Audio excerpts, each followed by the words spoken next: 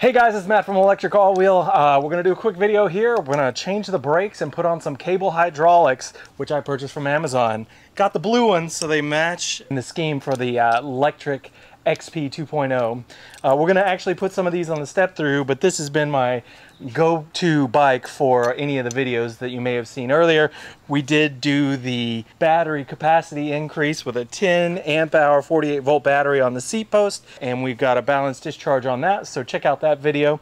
And so now we're going to install these.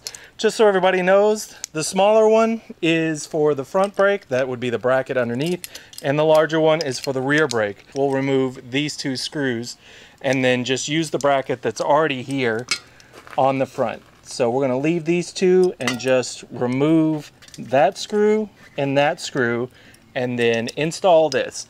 First things first is to remove the cable, or loosen up the cable and pull it so that it can be reattached here, and we'll probably have to pull one of the cable caps off.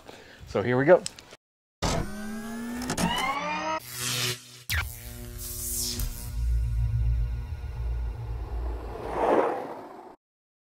This one didn't even have a cable cap. That's disappointing, but it is a used bike, so what can I say? I will be installing one.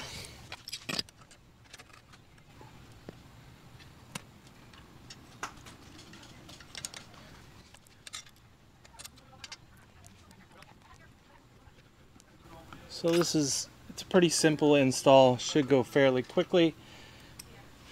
They do provide screws that have some thread sealant on them so that it stops them from backing out.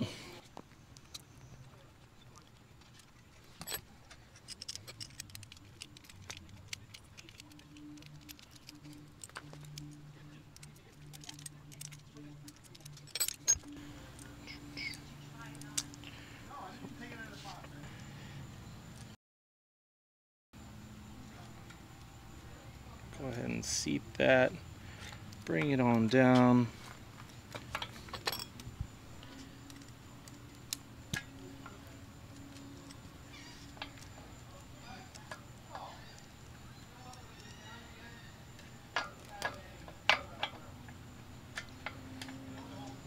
Perfect. I'm just giving a little tightening just so I can have it hold, so I can mount it back up.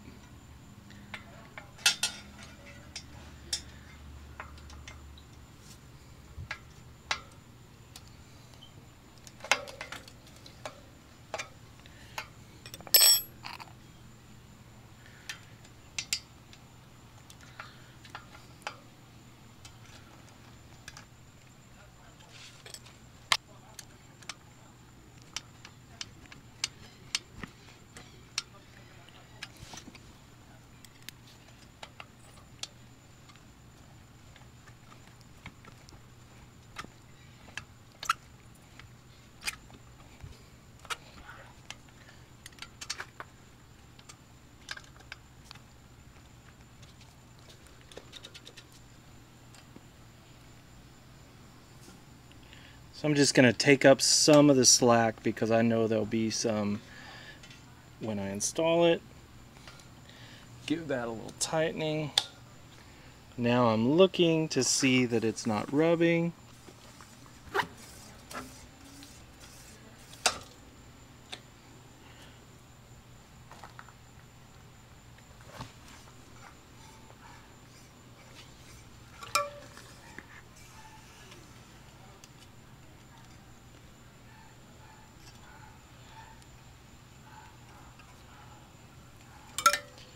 And now I'm giving my final tighten to the caliper after I've checked it.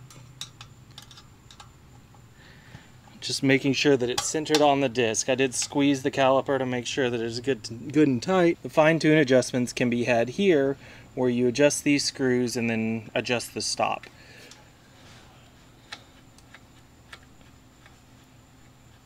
There it is. Looks fancy. One last piece of important hardware is the cable cap. Now I carry extras just in the event that one of them goes missing, like this one, and it is essential to keep those cables from fraying like you saw.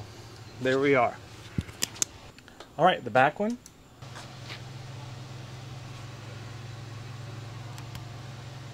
Beautiful.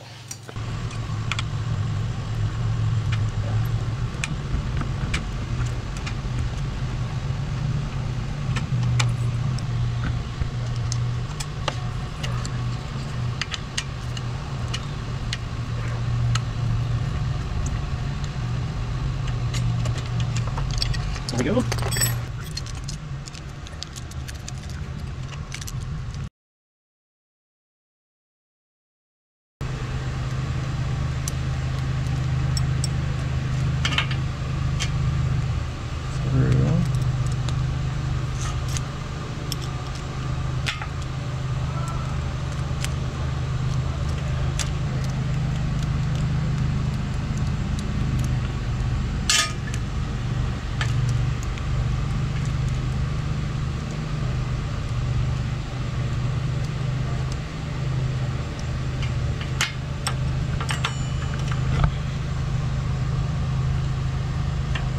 Into the caliper, up to the bracket.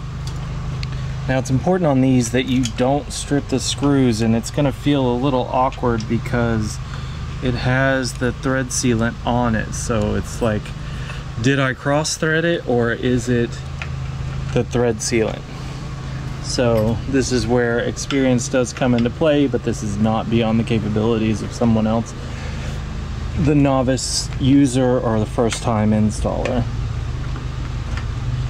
It's intended to be a little tight, and that is so that the screws don't back out.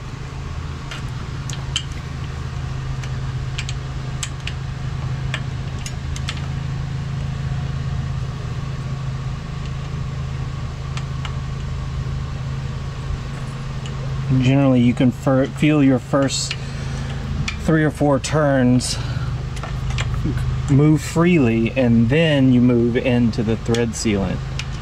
And at that point, you should have a good catch. So we're going to make sure our cable's seated correctly. There we go. Now I'm just giving a little bit of a nudge up the cable.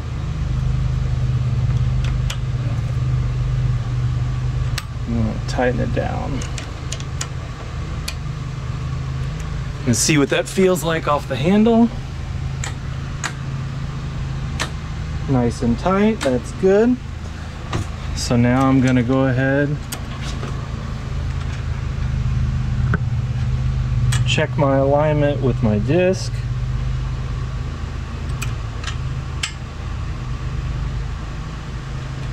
And tighten it up.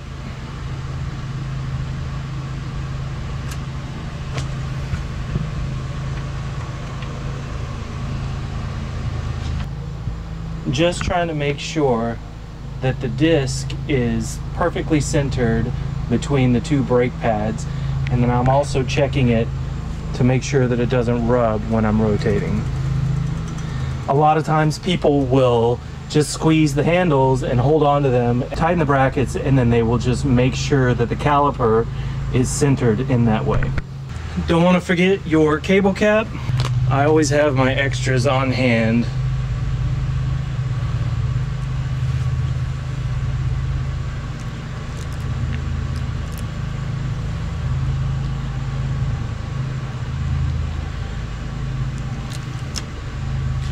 There you have it. They look pretty good.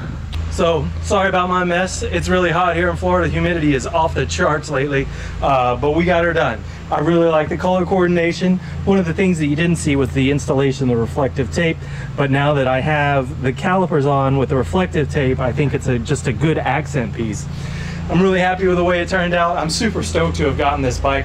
If you haven't already, check out the website, check out the selection guide. If you're not sold on electric, check out something else. Go to electricallwheel.com and check out our selection guide, where you can see images and information that'll help you make a better decision about an e-bike that you may like. Also, if you're in the Tampa Bay area, check out the Facebook group E-Bikes of Tampa Bay, Florida. We're going to be posting up an interactive map and trail guide on our website, and then linking it through that Facebook group to help the users and all of those e-bikers of Tampa Bay, Florida really reach out and broaden their horizons in terms of rides and what to expect while they're doing it. Give us a like and subscribe if you haven't already, and we'll talk to you next time.